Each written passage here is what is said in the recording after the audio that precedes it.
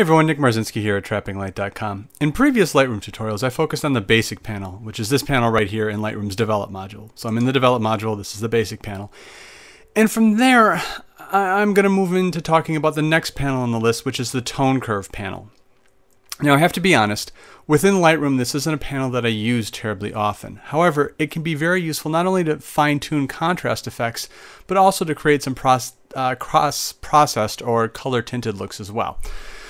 So I'm in Lightroom, I'm in the Develop module, and this is the Tone Curve Tone Curve panel, which is located right below the basic panel. Now you see that I've got both of them open, but if I open up all these panels, that can use up a lot of real estate, and generally I'm only going to be using one panel at a time.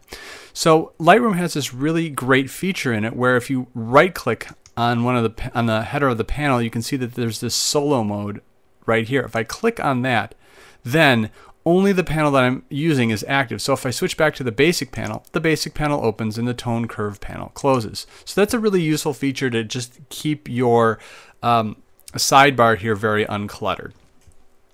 Okay, so within the Tone Curve tool, there's actually two different windows. One of them allows you to adjust the tone curve by region using these sliders that you've got down here. So you can adjust the highlights, the lights, the darks, and the shadows. The other one allows you to adjust the tone curve by actually setting and dragging points. And you can switch between the two by clicking on this button right here in the lower right hand side of the panel. So if I click on it, you can see that it switches between the two. For the rest of the tutorial, I'm going to actually be using this point curve tool right here as opposed to the one with the sliders, because the point curve tool is actually much more powerful than the other one. So this is the more powerful tone curve of the two that you've got available to you. So here we are, this is the point curve tool, and this is usually where people get intimidated by this tool because there's really no sliders here or anything to tell you about how the tool works. There's just this window, and that's pretty much it. But once you understand what's going on with this tool, making adjustments to an image actually becomes very intuitive. Basically, the Tone Curve tool allows you to make specific adjustments to the brightness levels of your image. And it's laid out like this. The horizontal axis, this x-axis, this bottom one right here, corresponds to the tonal values of your image before you make any edits. Okay, so you can see here in a lighter gray, I've got my image histogram, and it's compressed within this entire tone curve here. And if you've watched my tutorial on the histogram, you know that it stretches from absolute black on the left to absolute white on the right. Okay, and that's what we've got here. So the absolute left-hand side of this graph corresponds to absolute black on the image, and the absolute right-hand side of the graph corresponds to absolute white on the image. So that's how this bottom axis, this horizontal axis, works. Let's talk about the vertical axis. This axis here corresponds to the brightness values of the image after applying a tone curve edit. As with the horizontal axis, the values stretch from absolute black on the bottom to absolute white up on the top, okay? But now it's just a little bit different. Instead of being left to right, now it's bottom to top, black to white, okay? And if you want to think about it another way, this horizontal axis represents the shadows, the midtones, and the highlight portions of your image. And the vertical axis represents how bright or dark you want those various tonal portions of your image to be. So here's this line running across the window from the lower left-hand corner to the upper right-hand corner. And this line determines how the original tonal values on this axis map to the brightness values that you want them to on this axis, okay? And right now this line is a 45-degree linear line. Each tonal value on the bottom here is mapped to its exact same brightness value over here on the left. So if we draw an imaginary line, say from the center right here up to the line and then over,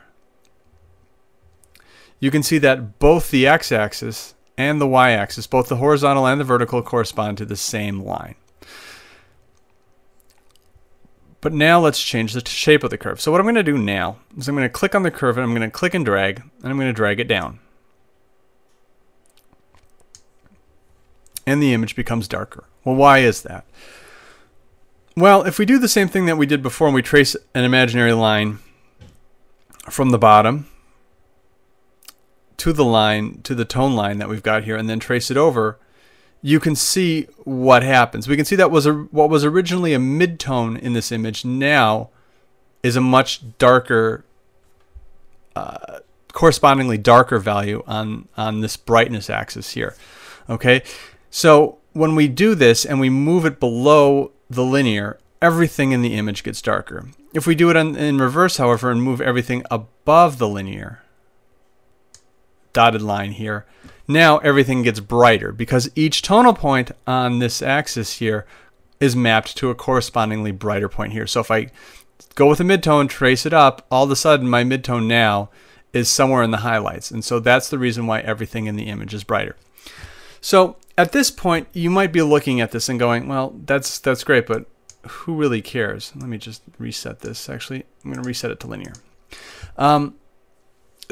Who cares? That's fine. So you can make one point and drag it. But I can do brightness adjustments just like this with the exposure slider in the basic panel. So why bother using the tone curve? And if this is the only way that you're using the tone curve, then you're right. A 1-point adjustment on the tone curve, just making 1 point and manipulating 1 point, isn't necessarily all that exciting. But let's try it with 2 points. What I'm going to do right now, I've reset it to a linear curve by clicking on here and clicking on linear, is I'm going to add a point in the shadows down here, and I'm going to drag it down just a little bit. Okay? Now I'm going to add a point in the highlights up here, and I'm going to drag it up just a little bit. So I'm going to drag it just above the linear line. Okay? And this is what's called an S curve, okay, because it looks a little bit like an S. And instantly my image is a bit more dramatic. Okay, this is before and this is after. So before and after, and it makes the image pop a bit. So why does it do that? Well, this has to do with contrast. When I've dragged the shadow point down here,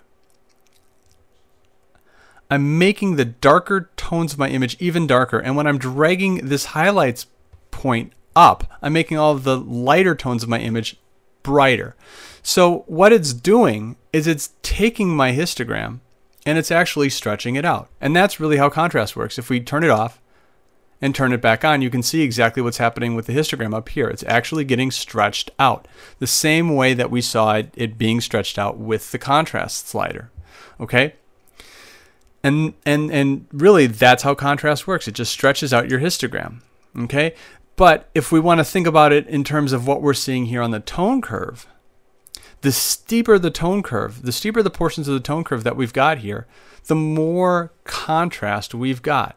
Okay? So in this case, I've increased the contrast in the midtones by making the tone curve steeper in this section. If I do it even more, I'm adding even more contrast and I'm stretching out my histogram even more. Okay?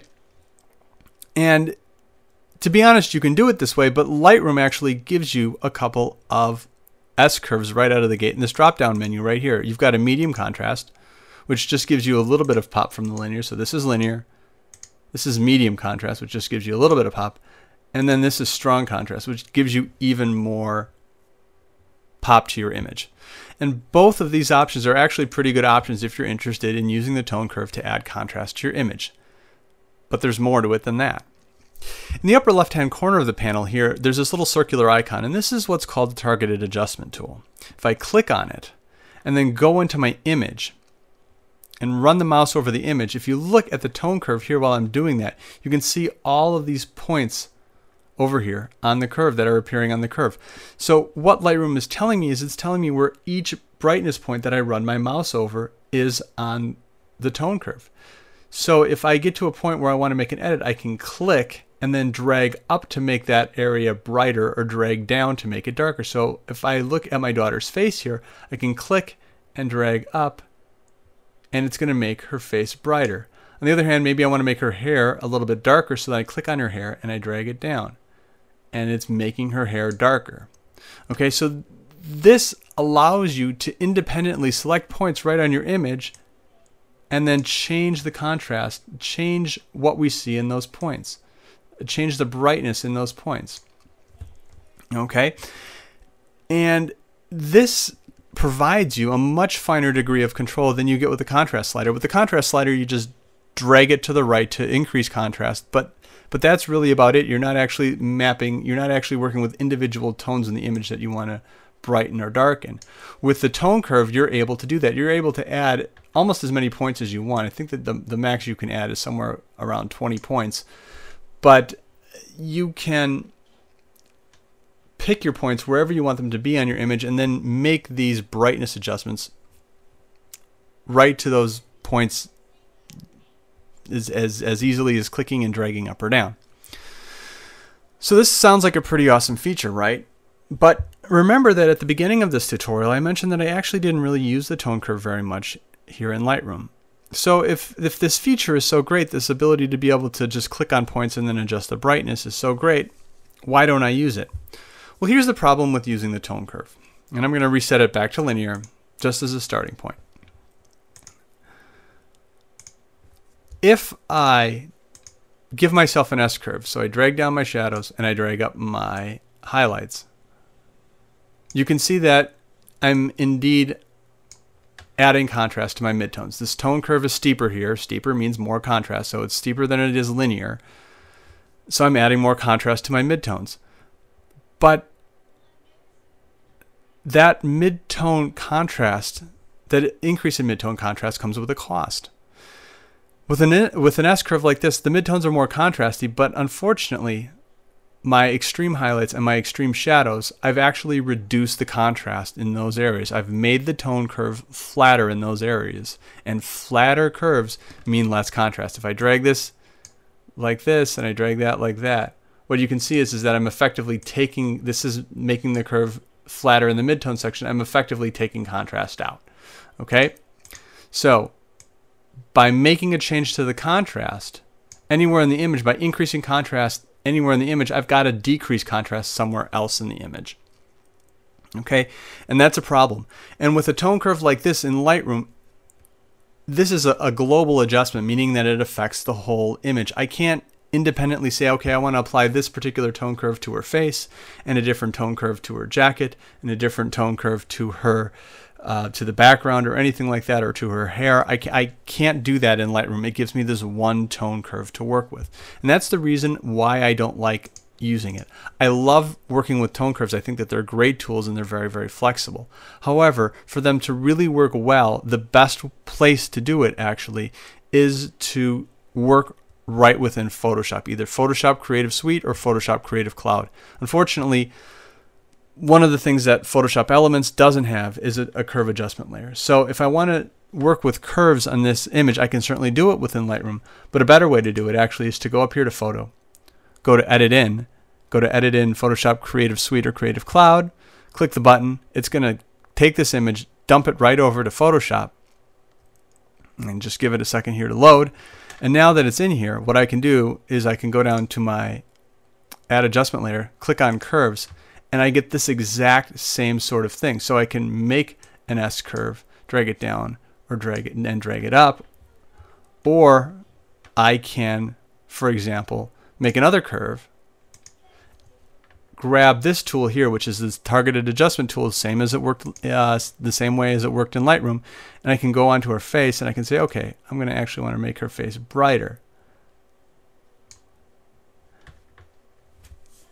And then I can Control I to invert the mask on that particular curve, grab my brush tool by pressing B, and then apply that curve, that brightness curve, just to her face by making sure that my foreground color over here is set to white. So I'm going to press D to get my default colors up of black and white, make my foreground color white by pressing X until it's the top one, and then just paint it on with the brush.